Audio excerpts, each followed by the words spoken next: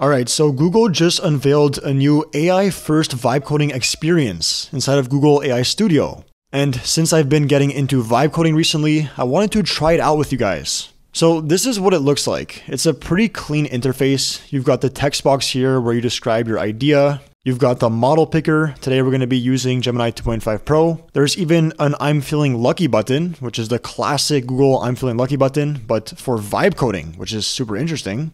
You can go ahead and upload images here, text files, PDFs, so pretty standard stuff. But what I found pretty cool is the recommendations they have here to supercharge your apps. So you can use Nano Banana, which is their image generator. You can use the Gemini Live API for conversational apps. You can obviously use Google's VO3, their video generator. So there's a bunch of different things you can use here, a bunch of different Google AI products. And you can also just go ahead and describe your idea and it'll kind of figure out on its own what it should use. But the recommendation that caught my eye is this one. Use Google search data. So what this allows you to do is actually connect your app to real-time Google search results. So basically giving your agent up-to-date information on pretty much anything. So I'm going to go ahead and click this. And the idea I had to build something with live Google search data was an AI daily brief. So given that I'm an AI news channel, I always need to stay up to date on AI news. And with how fast this space progresses, even I sometimes miss things. So to prevent that, let's build a daily AI brief. Basically something that'll give me the top stories every single morning, so I never miss anything.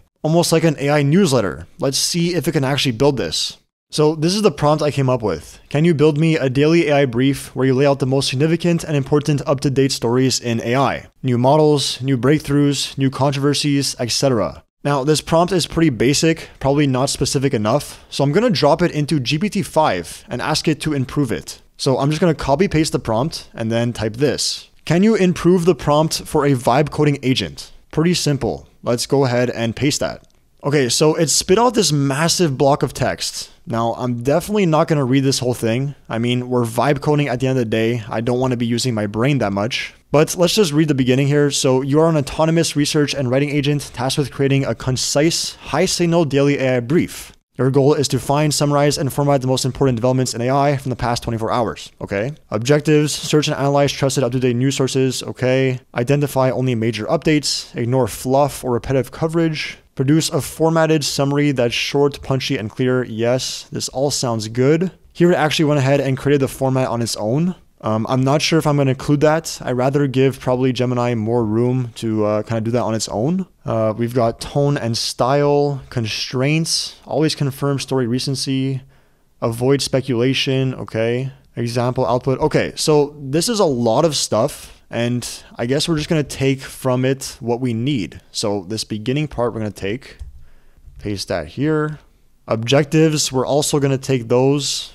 For the output formats, I'll let Gemini figure that out on its own. I won't touch that. Tone and style and constraints, I will take though. Those did sound pretty good. And I believe that is it. So let's just paste that in. All right, so this looks good. This is basically the improved prompt from what I had earlier. And now we're going to click build.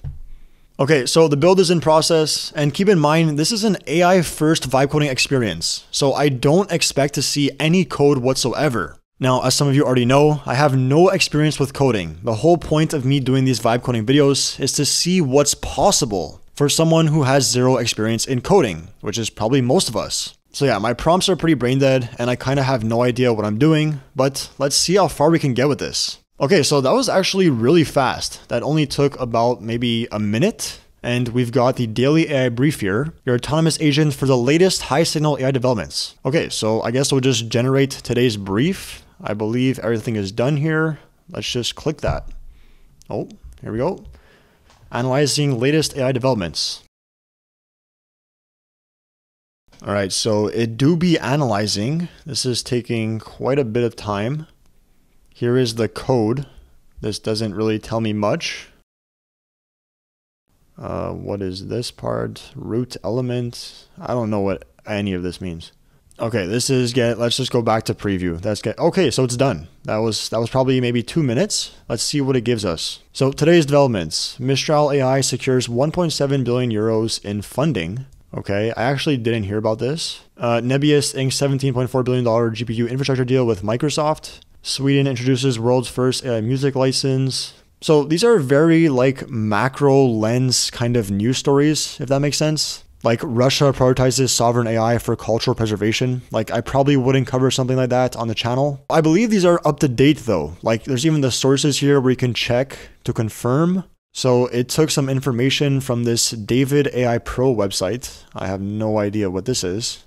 And then here's the Mistral funding round from ASML. There's the Nebius. It basically just took this website. Well, at least some of it. Let's see where else it took from.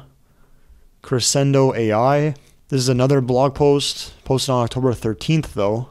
I'm not even sure what they took from here. But okay, so these are not really the stories I would be most interested in. I'm kind of more interested in like specific models or big announcements, things like that. So maybe let's clarify that.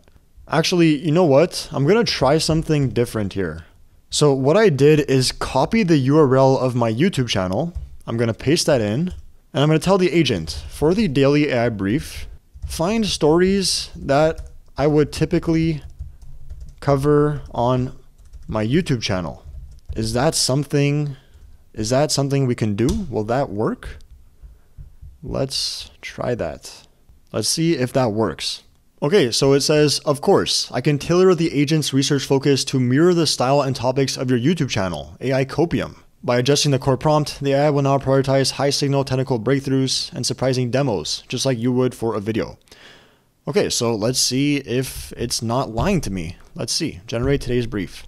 Okay, that was much faster. Let's see the stories it picked this time. Microsoft launches Copilot fall release with new MAI models. Okay, this is probably something I'd cover. Anthropic secures massive Google Cloud TPU expansion. Okay, Alibaba unveils Qwen 3 Max. That was not recently though. Google Gemini 25 expands agentic capabilities. AI gun detection system fails. So these don't seem to be super up to date. Let's see. Okay, so the Anthropic expanding their Google TPU chips was actually very recent, happened yesterday. This is actually a pretty interesting story. I did not know this. So Anthropic is now using Google's chips, their TPUs, which are made for AI. This definitely does have some implications on the AI space. But then the Alibaba Qwen 3 Max, I don't think Qwen 3 Max came out recently. I believe it came out last month. So that's interesting. So it's not amazing. I mean, it does have some good info in here. You still can't really use this to replace my YouTube channel, so don't even think of that.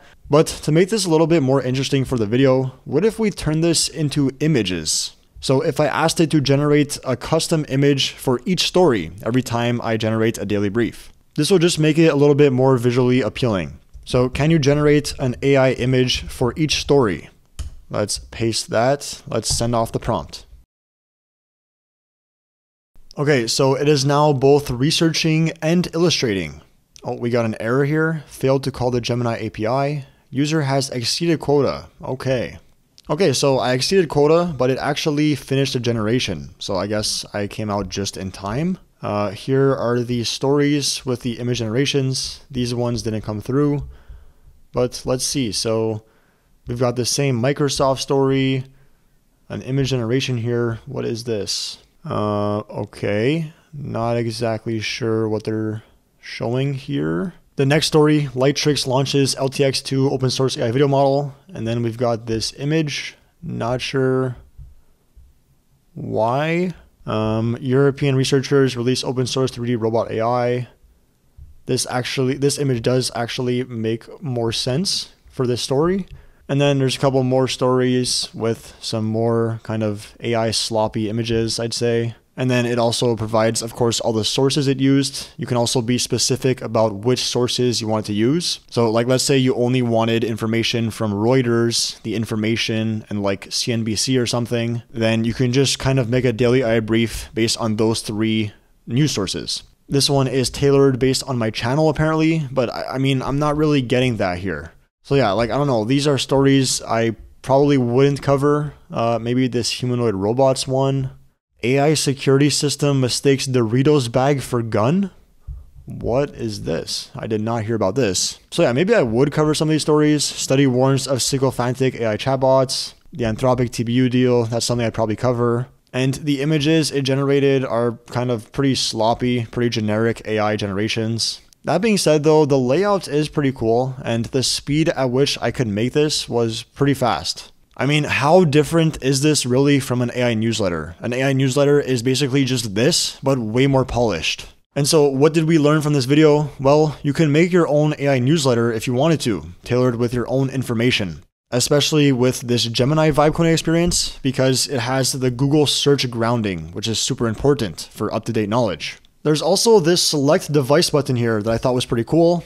You can make it a mobile app or a tablet app, whatever you like, and it automatically converts it. There's also, of course, a deploy button here where you can actually deploy the app, save it to GitHub, you can download the app, share it, etc. So this was just a little test. I already reached my limit pretty quickly. I'm not sure if I'm gonna buy more. I don't really think this needs more iterating. It's pretty much given me what I want out of it. Now I'm gonna be using this for the next couple of days to see if it continues being somewhat decent, because these stories, while I wouldn't necessarily cover them all, it's good to at least be aware of them. These are probably stories I would have kind of just glanced at and maybe not looked into. But having these quick but also detailed descriptions here are very easy to just kind of go through and read. I can just read through this in a couple of minutes every morning easily. So yeah, I understand this is very basic stuff, but this feels like something that could actually be useful. I mean, you don't have to make a daily AI brief, you can make a daily anything brief. I mean, if you already have your go-to sources for your industry or whatever you're interested in, then you can just go ahead and create a daily brief using those specific sources for whatever.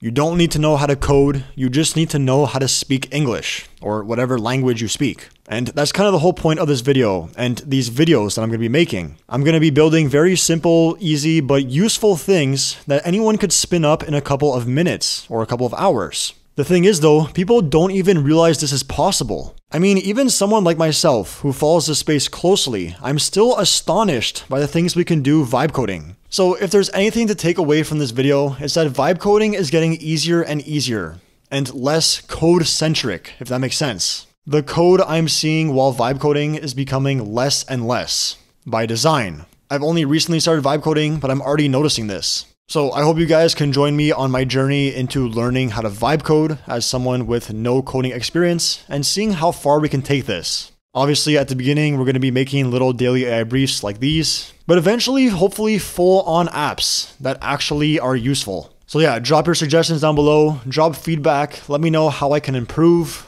And also keep in mind, I have zero coding experience, so don't drop any suggestions that are too complicating because I just won't have any idea how to make them. Anyways, thanks for watching. I hope you guys enjoyed this quick video. If you did, please feel free to leave a like, subscribe if you're new, and as always, I'll be catching you guys in the next one.